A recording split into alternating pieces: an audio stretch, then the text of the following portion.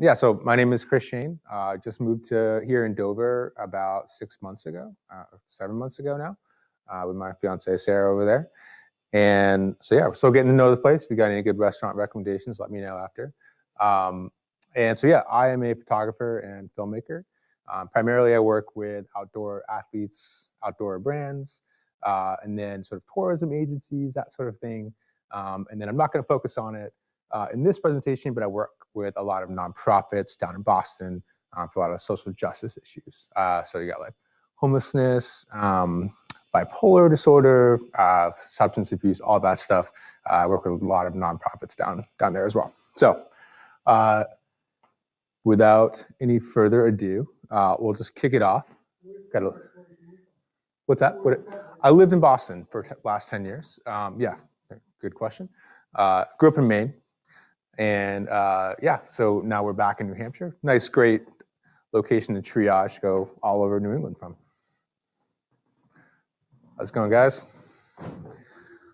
All right, so before I kind of talk about anything else, I figured I would just kind of show you just a 3.5-minute video. It's like kind of a time-lapse and drone style video that I just put together, sort of just like encapsulates the last 2 years of stuff that I was able to shoot while kind of in the pandemic and sort of everything kind of slowed down.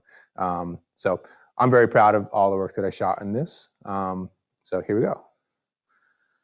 It'll be the next one here. Here we go.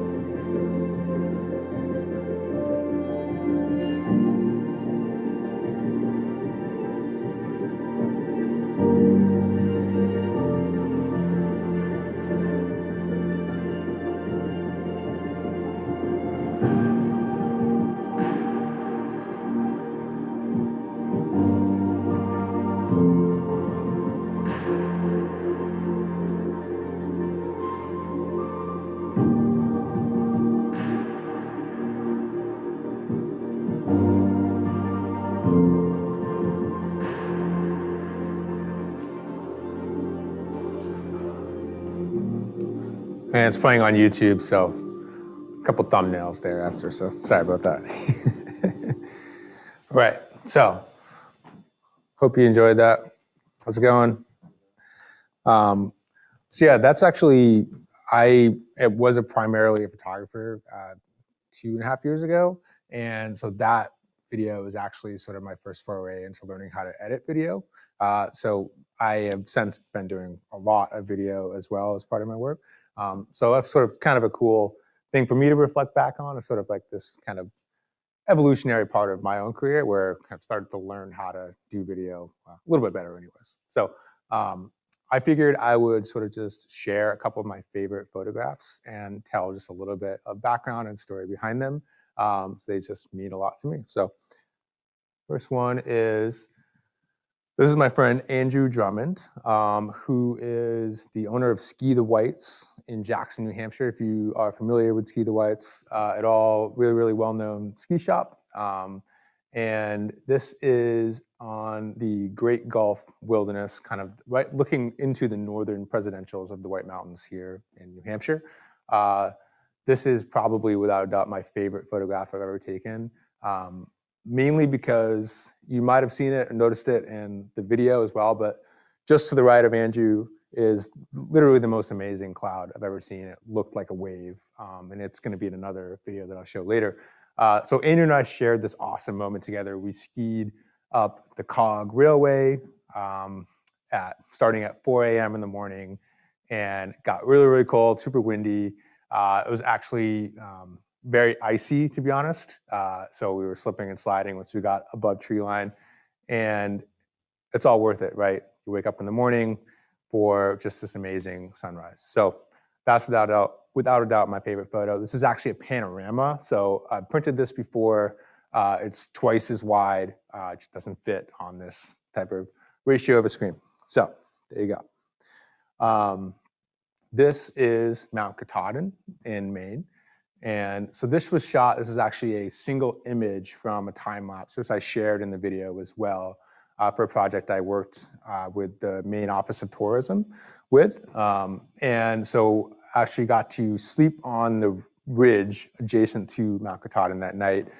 Don't tell the park that I did that, they would not be happy with that.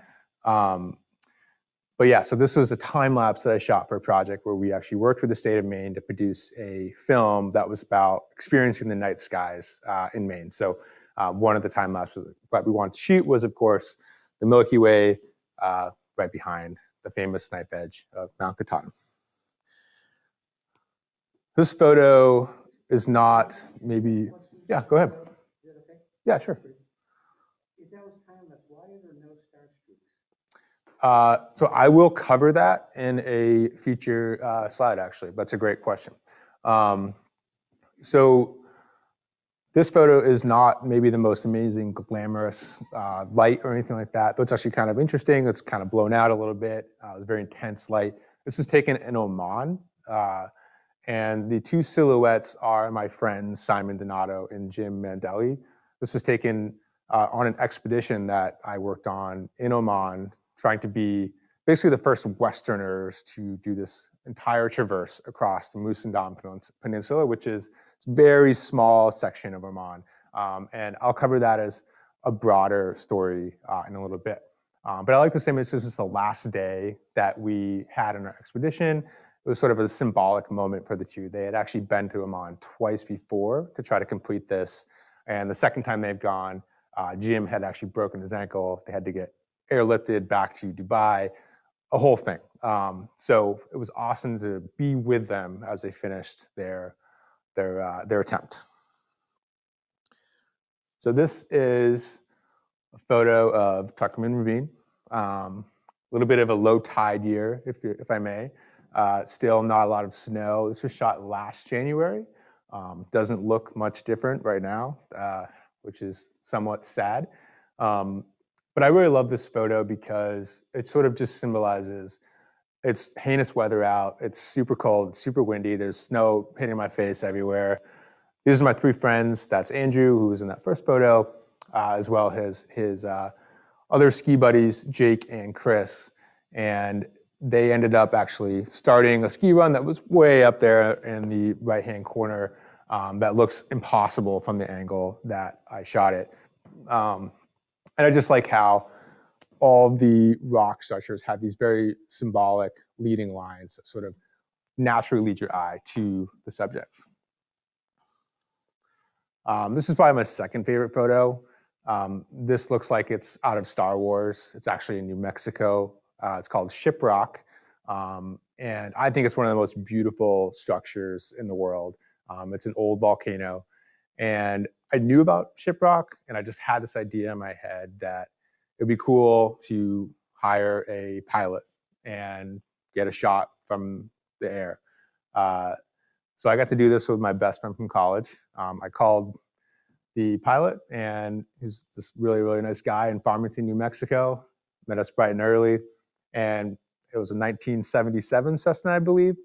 Definitely didn't look new, that's for sure, but I think he kept it well oiled. And yeah, I just, like, for whatever reason, it's just so cool to see how you have striations from the volcano on the upper right-hand corner in the middle, and then you actually have the shadow of the rock structure creating this sort of like talon-looking thing. It's super unique.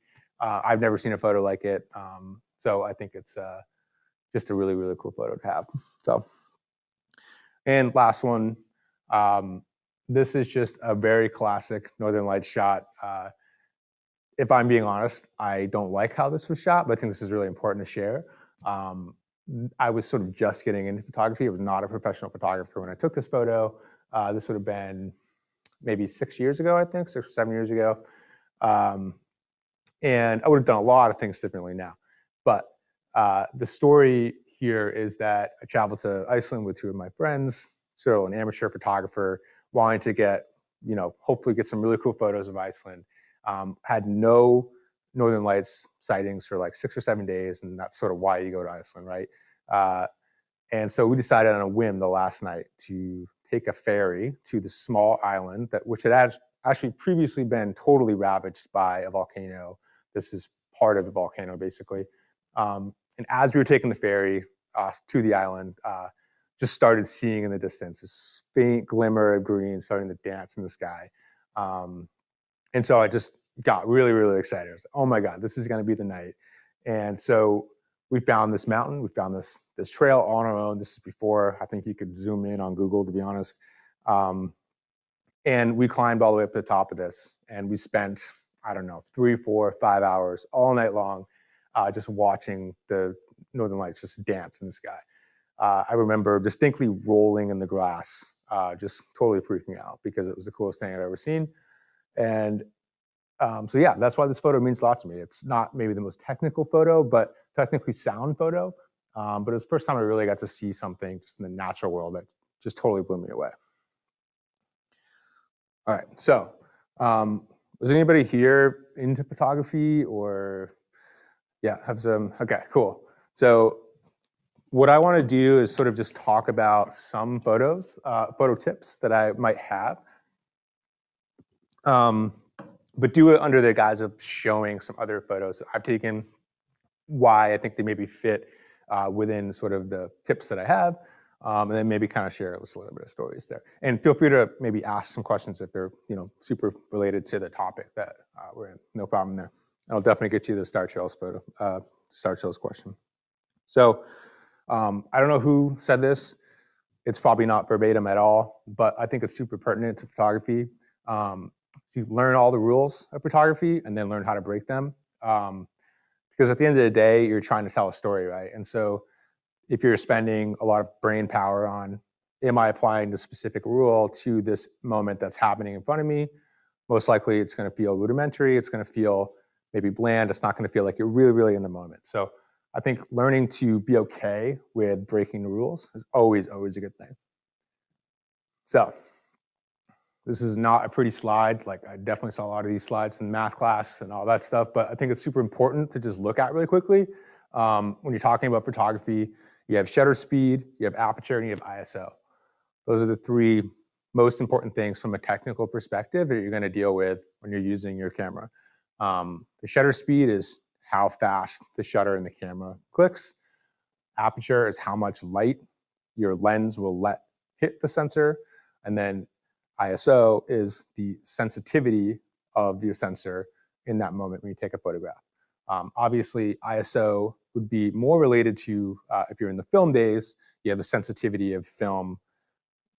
That's no longer the case with digital cameras. That's sort of what I'm referring to. But you're changing that sensitivity within the actual sensor that's in the camera. And that's related to ISO there. So that is the exposure triangle. Change any of these three functions and your picture will look and feel different to a marginal degree. What's that? Yeah, yeah. All right, so first one, shutter speed. I took this photo a week ago. That is of Whaleback Lighthouse, not too far from here. Great common park, right down the street, 30-minute drive, I guess. So shutter speed is, this is sort of just a kind of a cover photo for shutter speed, but I think it's kind of important to note, if you're gonna shoot a photograph and it's gonna be really slow shutter speed, say maybe 1/50th of a second or something like that. This is sea smoke. So that was 0 degrees outside. It was windy. So all of this sea smoke was blowing across the water. If I shot this at 1/50th of a second, this would probably be really blurry. It wouldn't have that same, also the water sort of in the bottom middle frame there, you probably wouldn't see that reflection and that detail of the reflection in the water. It would be blurry. And so I think that would actually diminish this photograph if that were the case in this moment. So that's sort of what we're talking about when we're talking about shutter speed. So the three things that I think about the most with shutter speed is showing blur, which maybe means to show the passage of time. It could be a star trail photo if you wanted that. Maybe it's someone running and you want to actually see them running. You don't want to freeze the action. You want to see them kind of blurry. You want to feel like they're in motion in the frame. The second is obviously to freeze action. So if you have a skier, for example, you really want to have a really fast shutter speed so you can feel that they're totally frozen in that moment, and you can feel that maybe hit that turn perfectly with this beautiful background. You want to see them frozen and perfectly sharp and in focus in the photo. And then long exposure is you really want to show a lot of passage of time. So maybe you want to show clouds passing over a mountain pass, or you want to show a river moving, rushing really fast. So maybe you would do a 1 second or 2 seconds, or maybe even 30 seconds or longer would show how that river is really flowing. So here's just a couple examples. This is motion blur. In my opinion, if my friend here, Kanoa, who lives down the street, were totally tack sharp, frozen in the moment with no motion in this image, I think it would be kind of uninteresting, in my opinion. I think by showing him kind of blurry, it shows that he's running really fast, which he was. I actually, to kind of counter that, I actually also moved my camera while I was taking the picture to kind of add that extra blur. That's why you see in the foreground all these rocks are also kind of blurry. It's because I'm literally moving the camera from right to left. It's not everybody's favorite style, but I personally like this kind of stuff. So this would be fast shutter speed, freezing the action. That's my friend Andrew again. And this is in the northern presidentials. That's Mount Washington in the background there. You can see the weather tower at the summit there. Obviously, a frozen in time moment is super important in this image. If he's blurry, you're not going to feel like he's hitting that turn perfectly. And so that's why I think when it comes to skiing or running or biking, for example, a lot of times, almost always, you want to freeze that action. What's that? It'd probably be about 1/800th, I believe. It's probably what maybe a little less, because that's about 9 in the morning, probably. So it was probably 1/500th to 1/800th would be what I'm guessing. How do you adjust that with the light? How do I judge that? How do you adjust that? Oh. To show the speed with ambient light conditions? Well, so within a digital camera now, it's kind of like cheating. You have a light meter in your camera that you can, in a histogram, which will show you, which I didn't show in this, but it just gets nerdy really fast. But basically, you can see how much light is being exposed to your camera based on the settings that you've set in your camera, and you can know whether or not maybe you're letting too much light in, or maybe there's not enough light, and so maybe the shadows of the dark parts of the image or the bright parts of the image would be too overexposed. So I can actually see that information in camera. Any digital camera will show that. So this is a long exposure. The last thing I wanted to note with shutter speed, this is actually one of my favorite images. I took this a long time ago. It's probably like 8 or 9 years ago now. This is from Cannon Mountain, and that is Franconia Ridge in the White Mountains. And there was a storm that was just blowing by, and I think I went up there wanting to maybe do like 1 or 2 photos, and then ended up realizing that the clouds are going to be really, really cool. And so these clouds are moving super fast, so you could see them blowing right over the ridge. So for me, what I did was put a filter in front of the lens. It's probably a 10-stop filter is what I used. Just a darker filter that you would screw onto the lens. And that allows you to just use a longer shutter speed. So this would be, I think, 30 seconds probably. So that was shutter speeds. Now we're on to aperture. So this is, I've said this a lot already, but this is one of my favorite photos as well. This is one of the more meaningful photos to me. I took this summer. This is Barry Dana, who is a former Penobscot chief up in Maine. Lives on Indian Island. And I've been told by several people that he was the most handsome man ever by my grandmother back in the day. And he's also probably could have been a professional athlete had he had access to the resources that, non-white people don't have usually, or that, maybe just didn't live in Maine, that too. So he is an incredible athlete. And so he is, I believe, 66 years old, and I got to follow him running the 100-mile wilderness in Maine this summer. So aperture-wise, this photo means a lot to me because if this photo was, if the background was in focus, then you would lose the drama of being pulled to his face, to the focus, the seriousness that he has in this image. He's 30 miles into his 100-mile run. He is in like full mode. I had 2 minutes to take this picture. I was afraid to even ask him because he was so focused. So I think with aperture, what you're doing is you're trying to change the depth of field. So this is a shallow depth of field, meaning that the image is in front of me is very, very in focus, and the image in the back is very not in focus. And so we're drawing our eyes to a very specific subject in the frame.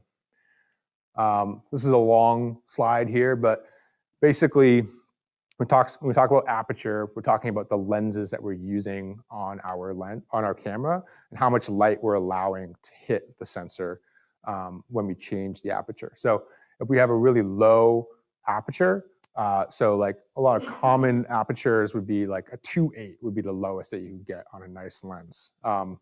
That would create more of a like blurry effect. It's going to focus in on a very specific subject in the frame. Whereas if you stop down to something like f/16, you're going to create more of a broader focus on the image. So that's going to be, maybe you're shooting a landscape photo of the mountains. You want to be at maybe f/11 or f/16 because you really want to show focus in everything that's in the frame. So here's a couple examples. This is my nephew, Theo. I couldn't help but put him in this photo because he's so cute. But this is shot at aperture f/1.8, and it is tack sharp on his eye, and nothing else in this frame, maybe except maybe one of the buttons or something like that, is in focus.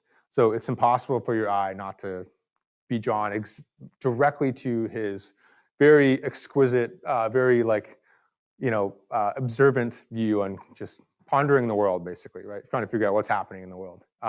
You can't not feel that in this image.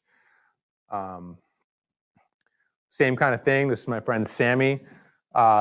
His left eye, I feel like, is a little bit more sharp than his right eye. And you kind of are sucked into what's happening in his head. You're kind of curious, like, what's happening here?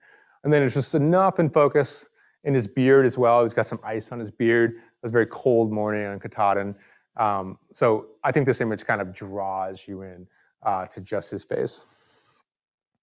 This is a photograph I took in New Zealand a few years ago.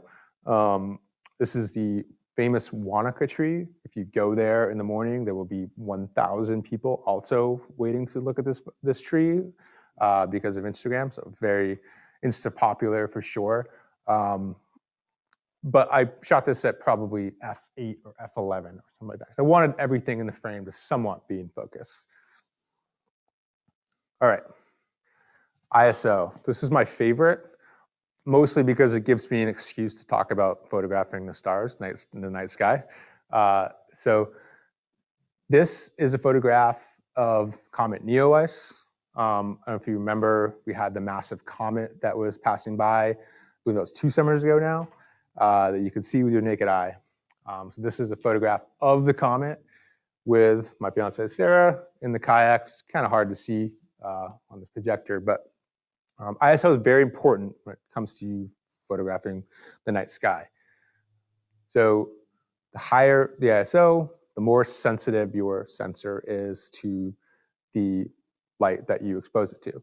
So when you are shooting in the night sky, typically you really, really need to crank your ISO so that you can actually bring in the light from the stars that are in the sky.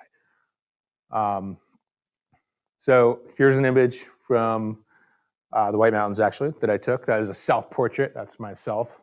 And that is the Milky Way. So I didn't want to really talk about how I'm able to stack these images because it's kind of complicated.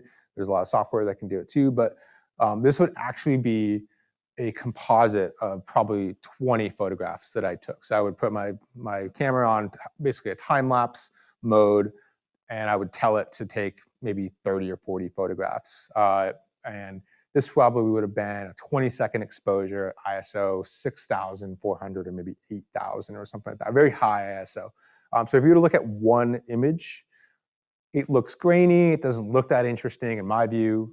Maybe I'm jaded, but what you can do is you can take all of those images and process them in different software. Photoshop, there's programs that you can buy that will actually take all those images and then find a median that will basically reduce that graininess that you might see in the photo and create more of a clear, sharp, less noisy image. And that's sort of what you're seeing here as a result of that. This is kind of an interesting example when it comes to ISO. So this is sort of, you're actually seeing behind the trees here is actually the light pollution from Berlin, New Hampshire. Or how do you say it? Is it Berlin? Yeah. You can't say Berlin. So it is very, very, very impacted by light pollution in the northern part of the White Mountains, which is unfortunate because otherwise it would be an amazing night sky experience. And then you have the tent here in the foreground. So my ISO is actually not that high in this photograph. It's probably only maybe 1,600 or maybe 3,200 or something like that. Very, very low. And then using a lens that has an aperture of f2, which allows me to bring in more light that way. So that's sort of a way that you can kind of combat tricky compositions.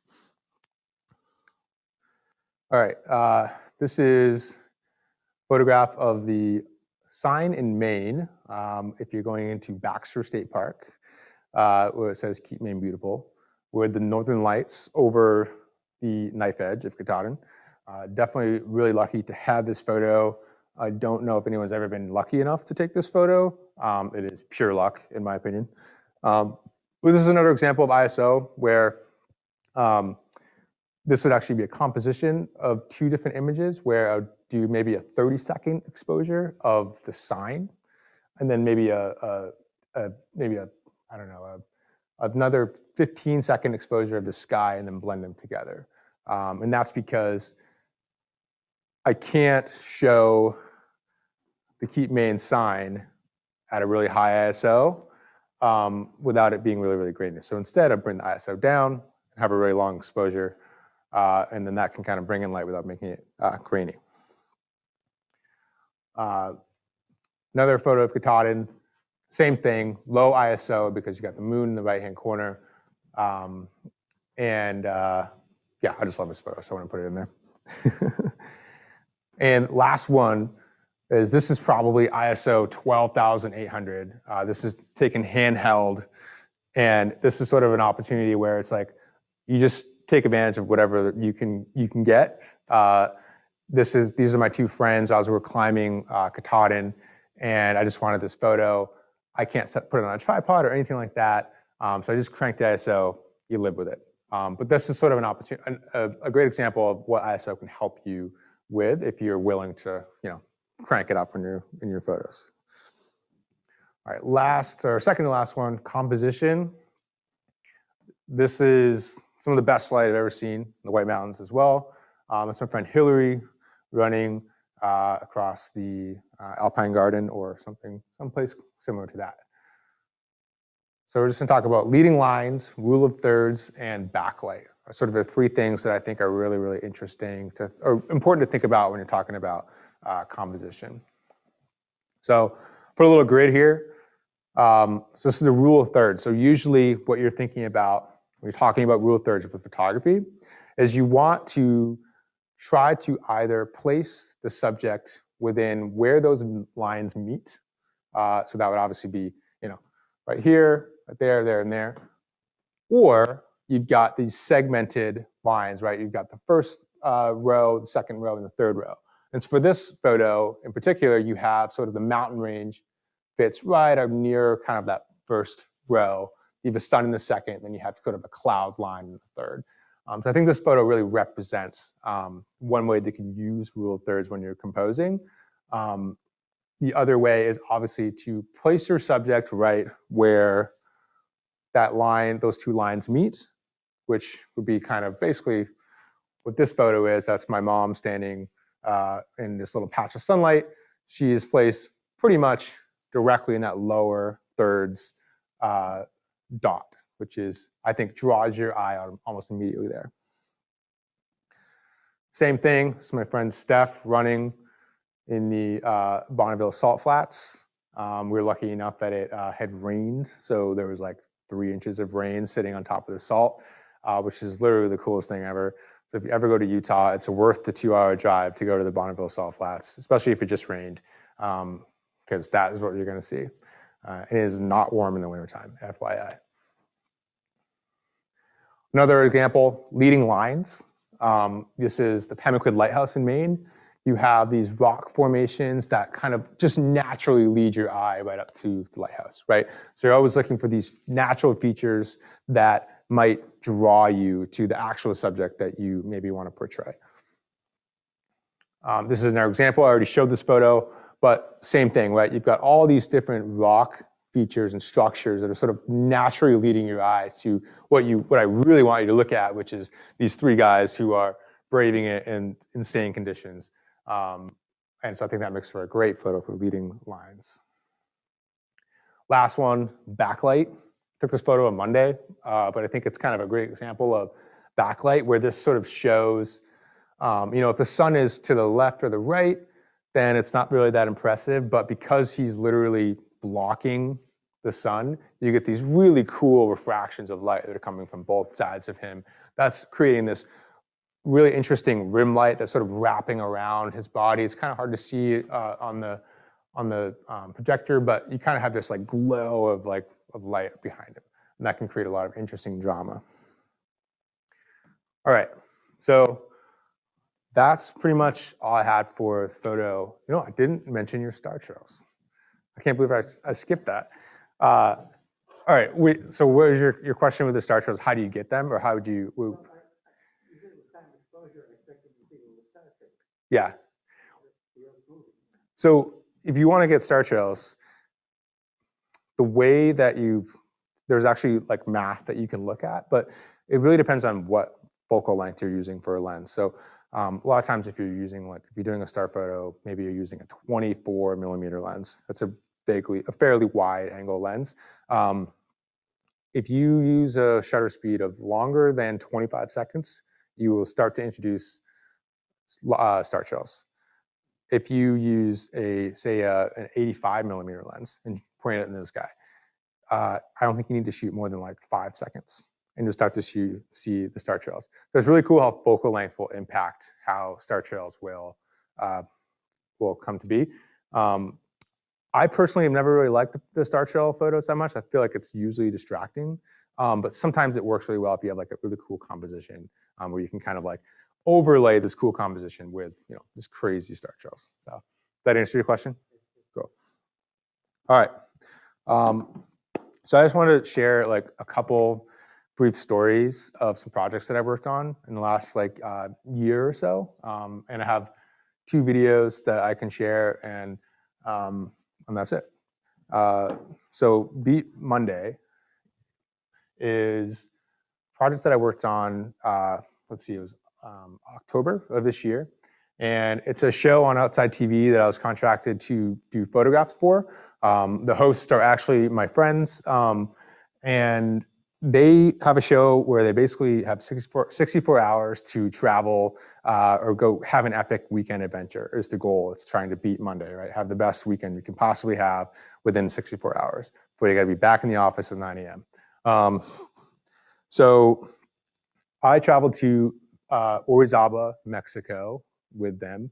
And so this is Pico de Orizaba.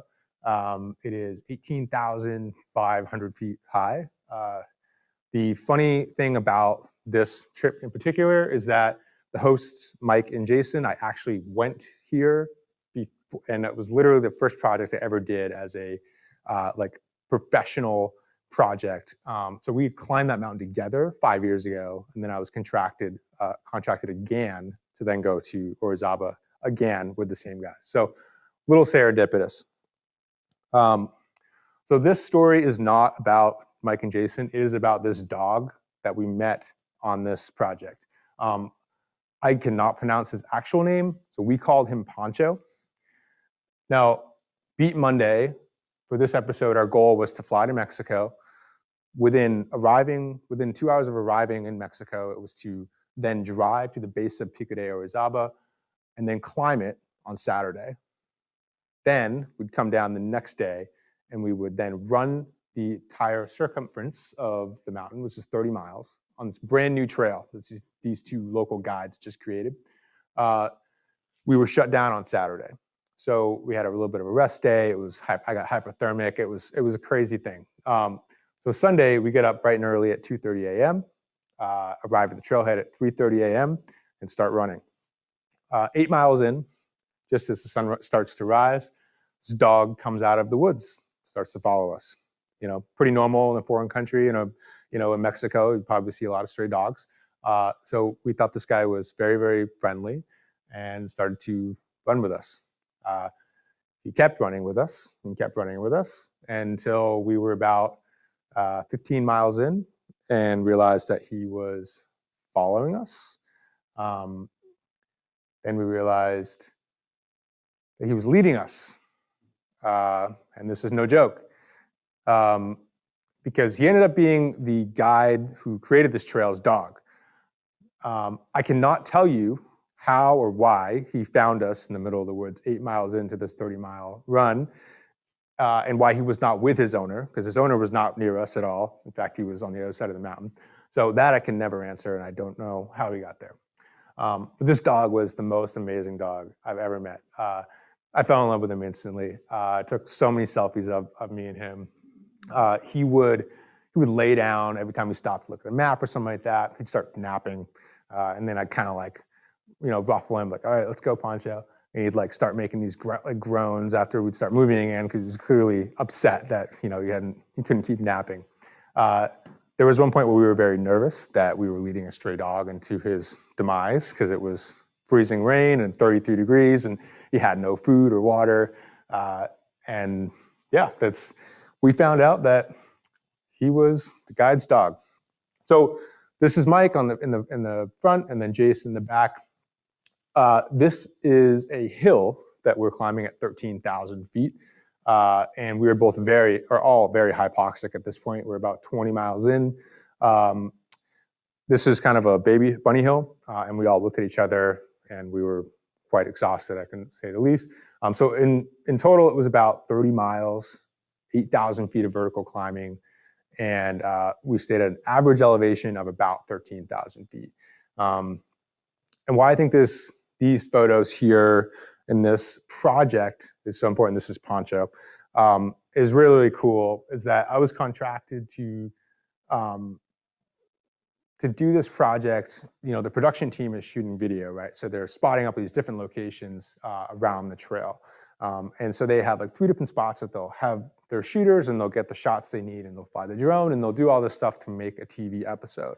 But for me, to get photographs, there was no way that I could just show up at 2 different locations and get the photographs that I needed to complete this assignment well. So that was sort of this really interesting realization as a photographer. To get the shot that I need, well, I'm gonna have to run the whole thing with them. So that was what I did for this project. Ironically, I didn't even put my best photos in this slide because I just wanted to show Poncho, so I apologize. Poncho led me to this location. I'm not making this up. He then posed directly in front of the church in the mountain without saying a word or making a peep. He just stopped right there and looked out the mountain. So I don't know, maybe he's like a god or something that was a dog after him. It's just the coolest thing ever. So yeah, and there's a selfie of me. He's asleep after finishing the ride, or the run. So yeah, there you go, Poncho. All right, Beyond Roads. This is the Oman project that I worked on. I think this was 2018 or 2017. This was a project that was sponsored by Merrill, where I was able to go with a bunch of the Merrill athlete team. And the goal of this project was to partner with Simon Donato, who was a Merrill athlete, and also has this nonprofit called Adventure Science. And so he is a trained geologist. And so what he likes to do is go out to these really remote, ridiculous places and do science. So he wants to go find dinosaur bones or find, ancient ruins or artifacts and that stuff. It's such a cool interest and hobby that he has. And so our goal was to go traverse the Musandam Peninsula, which, look at this map, that's Oman, Saudi Arabia to the left, UAE, and then for whatever reason, somehow Oman made the play of the century and also snagged that little piece of land north of the UAE. Don't know how they got that, but that piece, so it's kind of hard to point, but where you see Kasab, all that land to the right of that red line is also part of Oman, and that's the Musandam Peninsula. Across is the Strait of Hormuz, and then you have Iran right there. So as an American, little ominous feeling, to be honest. This would have been in 2017, so it was still feeling that residual effect of, you don't want to feel disrespectful or any of that. And this is maybe my favorite thing about being in Oman was seeing these guys in this boat. These guys are Iranian. They had taken that little boat and had started in Iran. And then they have like a consignment or some sort of agreement with Oman and Iran where they can trade with the port city that's in Musandam, in the Musandam Peninsula in Kasab. So these guys boated 17 miles across the open sea to trade, and they also flew the peace sign. So I like to think it's because they thought we were Canadian, not American, but I don't know. I was with a lot of Canadians, so that was what I said for that trip. And so this is the Musandam Peninsula. It's insane. Like I don't know how a place could look like that and people not know about it. It's an unbelievable, otherworldly place. It's 52 miles about of ridgeline that takes you back into the port city of Kasab. And if you see right down that little right-hand corner, that's and this is sort of a cropped version of the photo because of just the ratios, but that's a dhow that we slept in for 2 weeks. It's a double-decker, and really, really cool. We just had one boat captain, and they just drive us to our start location. Then they would ride around the ocean and meet us on the other side at the end of the day where we planned to be. And they would kind of have all our food, and we'd sleep on the boat and all that. And then we would get up the next day, start back again. Another photo of the ridgeline, just truly amazing, amazing place. And so why we were there is we're looking to do science, right? So we want to, this is a place that up to about 1950, the locals used to live up on this steppe. Due to climate change, lack of water and food, they've since moved to the shores to increase their fishing, and that's sort of the trades on the ocean is sort of really the only way they can have a subsistence type of lifestyle now. And so we wanted to do studies on what sort of like ruins or artifacts, historical, collections that we could find, and then do science on them. So record, take pictures, write about them, all that stuff.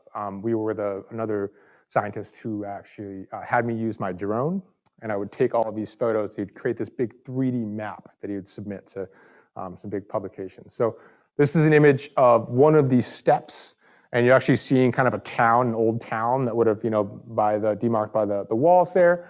And then there's actually a grave that's sort of in that right-hand middle corner there. That's like 1,000 gravestones, or just rocks that were cut.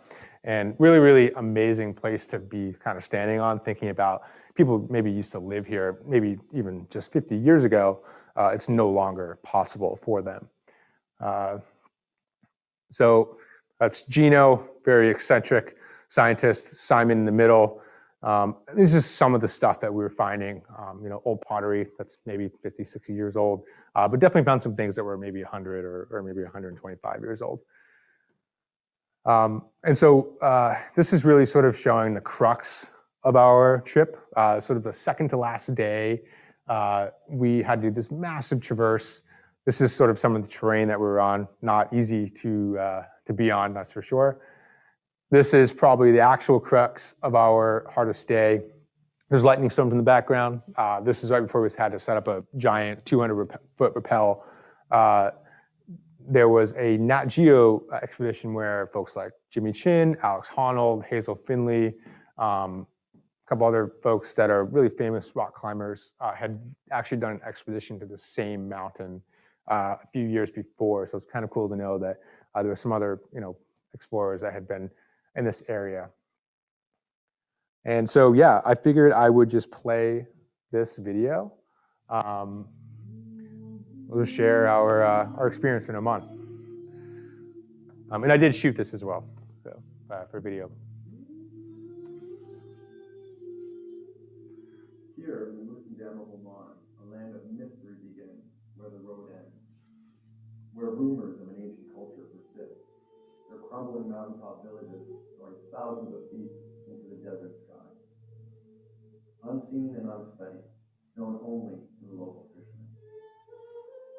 Are there still parts of this world so unexplored that ancient civilizations remain undiscovered?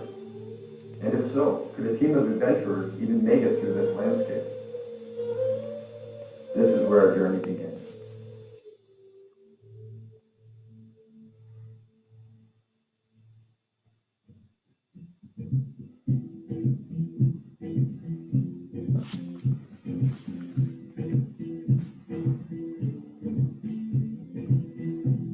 I founded Adventure Science in 2008 for expeditions just like this.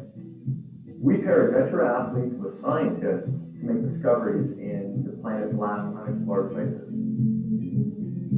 I've had the advantage of adventuring for 40 years of my life, hard adventuring, hard racing. I've done an awful lot of stuff.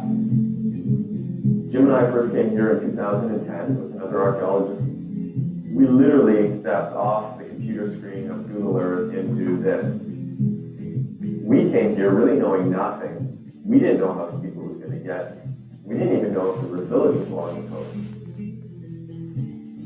Last year, the expedition ended with a little bit of an injury, and I broke my left ankle and my left medial malleolus.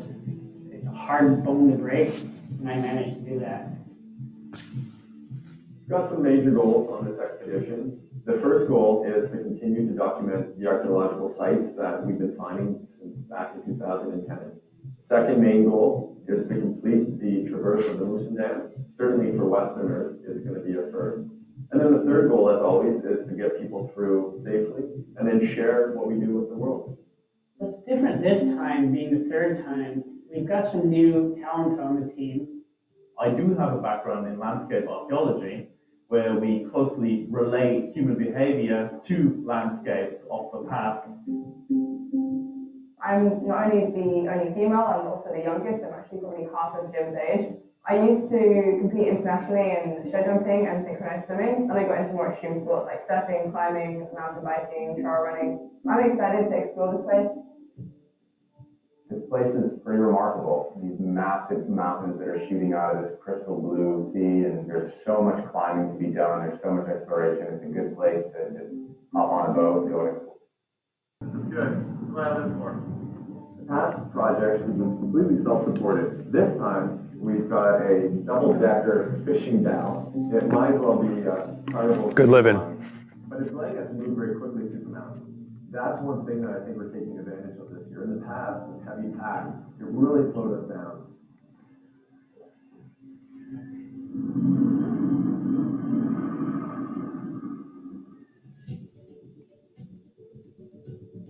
Spent the first few days of the trip retracing the route of the past two expeditions, exploring the terrain and examining sites, but inching ever closer to the unknown and the mountain crux which lay ahead. 20, 30 meters, guys. Right here. Great job. Hands are getting a little beat up. Lacerations on my head and on my legs. The rock here is pretty brutal. I can't imagine anyone living up here.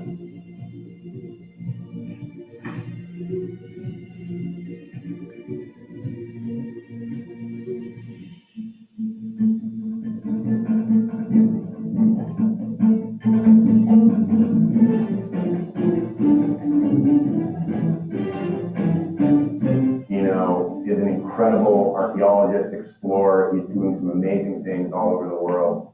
Seeing him stumble across one of these sites and examine it, I was always trying to take little pointers and see how we would approach it. Traditionally in archaeology, you would take a lot of time to map out these sites. And now with the development of drones, we can get very detailed data from it and draw a very nice plan in a minimal amount of time. It's not that long ago that people have left these places, maybe 50, 60 years back. The sites that we came across are mostly relating to irrigation and agriculture. What starts forming here is the climate change history. When we talk to the people in the village, they're saying only 50 years ago, they've been up on the plateau growing crops. Now they're only down at the coast, and the villages up on the plateau are deserted. It's due to a lack of rain, it's due to a lack of water. We also have what seems to be a refuge for people from the coastline during ages of piracy. They try to protect themselves from incoming ships that would raid the coastal villages. We were exploring some of these little structures over here. Out of the corner of my eye, found this really cool vessel. That's incredible, the intact thing that we've found yet on the trip. Little by little, every day revealed a bit more about how people were using this landscape in the past.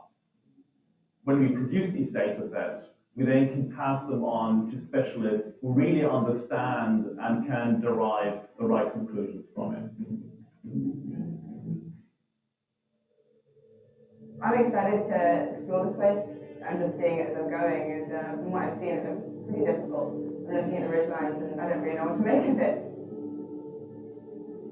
This terrain is by far the hardest terrain from a third, fourth class type of trekking that I've ever done. It is so rugged, you cannot put your guard down. If you do, you will trip.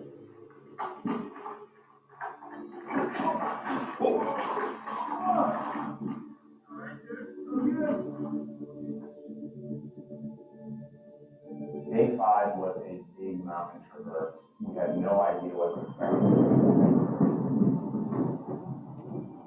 So many unknowns we don't know.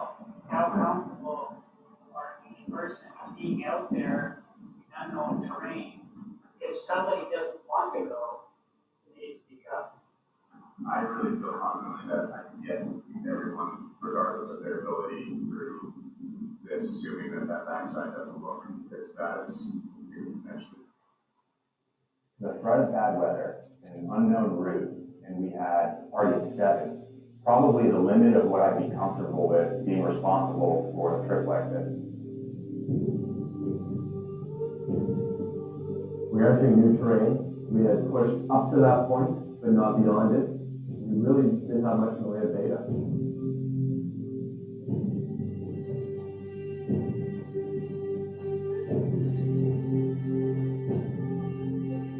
Navigating was by far the funnest part, but also the most challenging. I felt fairly confident we could navigate and find a way through. Yeah, it's really nice coming up here, especially being led by these experienced guys.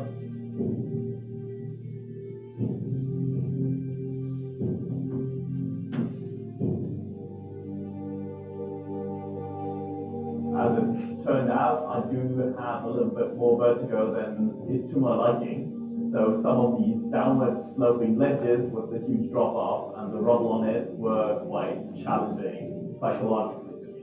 The fear for me was when we were on those night bridges, one loose rock and someone's going to fall, and this stuff is just unforgiving. You fall on this stuff, you're going to get seriously injured. It wasn't That was me. until the third summit, about halfway point, that we started making a bit more of a technical problem. We had to route a couple of times. There's a lot more climbing involved. There's a lot more loose rock involved.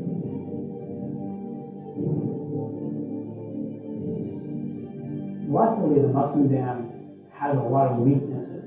If you persist long enough, you'll probably find a way through. All right.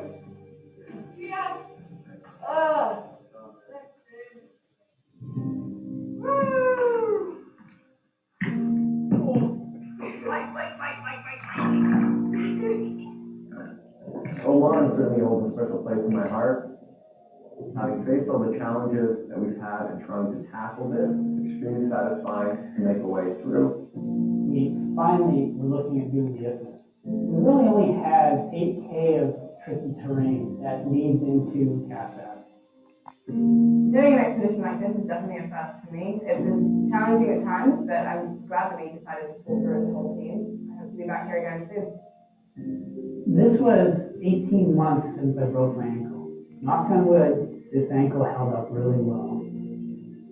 You know, I have a renewed appreciation for the Omani people who would have lived here at whatever time. Jim and I always joke that you see water on both sides, and you still die from thirst. Because there's just no fresh water up there. Well, there's definitely a lot of scratches on my shins. Given the situation that not much archaeological research has been done in this peninsula, it is really valuable that we get out data. Whatever we get out in terms of information changes the picture.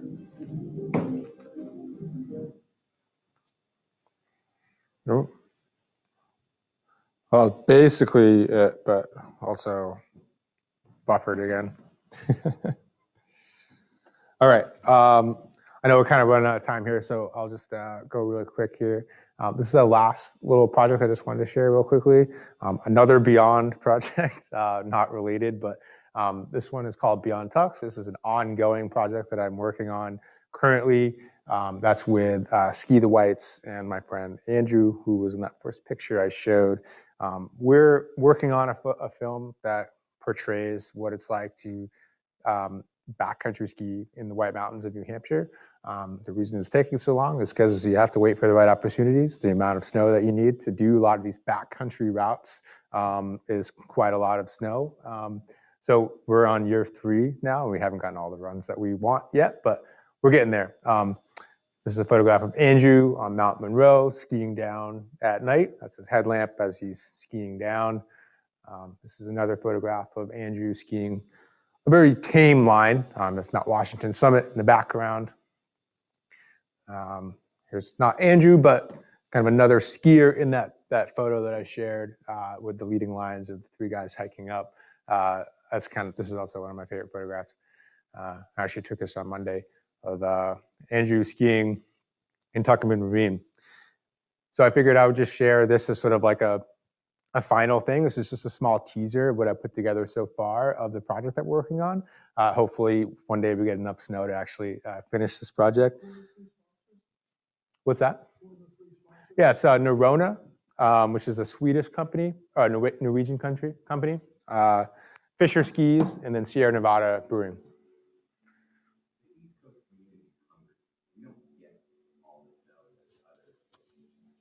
We cherish all the snow we get, so we're going to make the most of it.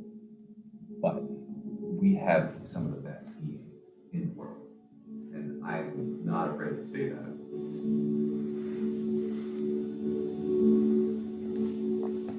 Over the past few years, I've really rediscovered skiing in a way through the backcountry that I want to share. You have this world-class terrain. I've had some of my best ski days ever here in the White Mountains, and that's something worth showcasing.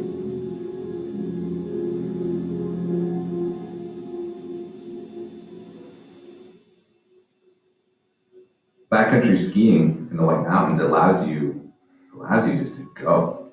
There's already this beautiful network of trails, and then as the winter progresses and your snowpack increases, so does your ability to travel. That's where I'm looking as I start to spread out and find these areas of designated wilderness in the White Mountains that really attract me. I want to get out and I want to see these areas in the wintertime that are remote and they have incredible skiing. Stuff that no one's ever really shown. The weather makes the White Mountains, but it's also made me who I am, and my resilience and decision-making, toughness, motivation, all this stuff, these experiences you keep stacking up. It's a big area out there, and there's so much stuff happening with the weather patterns and the wind and snow that you might just stumble upon some of the best skiing of your life, but you need to be out there to experience it.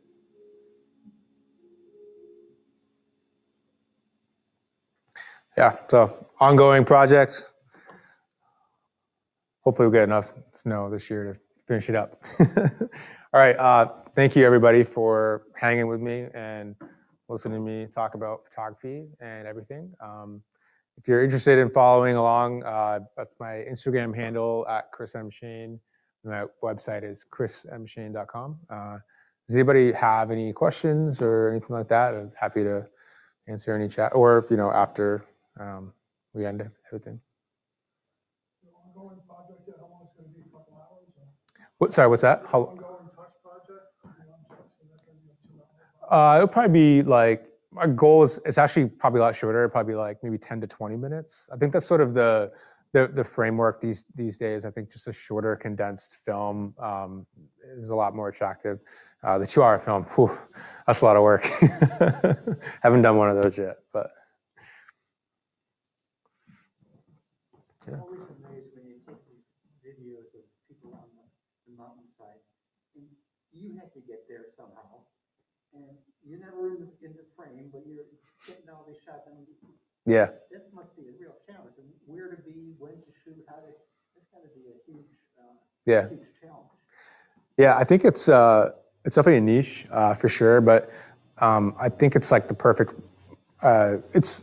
If you have to love being in those places first, and so like, I think for me, I will sit here and just concoct adventures, just in my head all day about things I'd like to go do, and because I always am thinking like that, it means that it gives me maybe an advantage in terms of thinking about what might look cool, what angles might look cool, and then also knowing what kind of fitness I need to have, what type of skill sets I need to have to go keep up with them. And I've recently started a YouTube channel as well, where I'm like on camera more, and I actually didn't share any of these projects, but I have actually been in like 2 films that I produced as well. I did a bike packing trip where we biked the whole coast of Maine, and I was sort of like the subject along with my other friend, also named Chris. And so also learning that side of things, being on the camera, is a whole different skill set. So I think learning all of those skills help you. But I would always prefer to be behind the lens. It's more fun, I think. So yeah. You deciding what lenses you're going to bring, kind of based off of the weather conditions, or like your subjects, and kind of understanding like how far they're going to be, or do you just bring like a wider range, like? You're really touching on a real sore, sensitive subject that I'm dealing with personally right now, because I happen to have a really, really terrible habit of bringing too many lenses, too many cameras. One of the reasons I will admit that I do that is because the camera bodies now are so small that I'll start packing lenses and I'll say, oh, I'm going to bring 3 lenses, but I have 3 cameras. So, you know, if I'm going to bring 3 lenses, why don't I just keep a camera on every lens, because they don't take up that extra space. But the problem is that eventually that actually creates more confusion, because you don't have a finite amount of choices that you need to just decide on using. So it's actually something I'm trying to get a lot better at, because I'm usually prone to just stuff it all in the bag.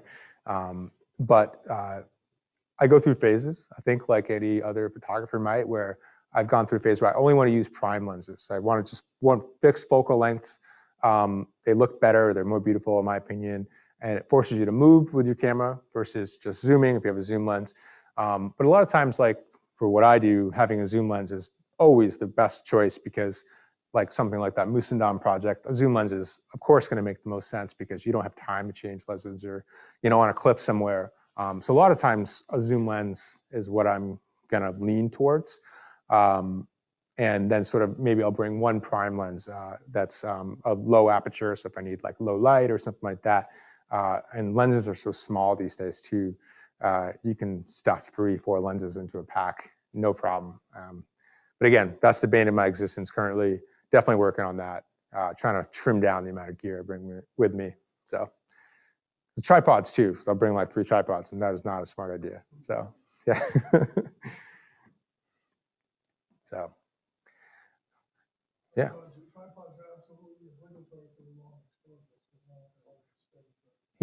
Yeah, totally. And a lot of times, like, kind of introed with that first video, where it's all time-lapse stuff. What I'll do is, I'll decide I'm going to bring 3 cameras, because that's not a smart decision, but I'll decide to anyways. Bring 3 tripods or 2 tripods, because in my head I'll think, well, I can put 2 cameras in 2 different locations, and that means I can get 2 different time lapses, so I can show a scene better if I'm on my own, right? So usually it is I'm actually glad that I do it, but in the moment that I'm hiking up and I have, 60 pounds on my back, that's not fun. But yeah, long exposures, super crucial. One thing I will say with cameras now, they have such an in-body stabilization, where the sensor has a mechanism that allows the sensor to shift a little bit as you're holding it. So you can actually shoot a slower shutter speed and still get a good image, a sharp image, because that sensor is stabilized. It's not moving with your hand. So that's a really cool feature. So if you have like water, a lot of times I'll shoot long exposures of water handheld, and they look great. So yeah, pretty cool.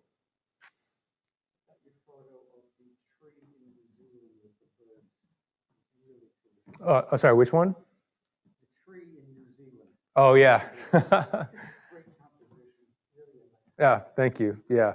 Yeah, I got to do that trip with Sarah, my fiance, and we did like a 2-week road trip there. And so she had a lot of patience, definitely, with me doing every morning, shooting sunrise somewhere. So yeah, that's compliments to her for that. So yeah, it's a beautiful place. I think one of the tree branches has since broken off, the lower tree branch, I believe. I actually think it was like a person that went out there, because it's so popular now with influencers and people who just want to take a picture and kind of get that social credit kind of thing, which, it's everywhere. It is what it is. But I think someone actually climbed on it and snapped the tree branch. So, which is a bummer, but what can you do? Yeah. Yeah. Well, thank you, everybody. Really appreciate it. Thank you for your time. Yeah.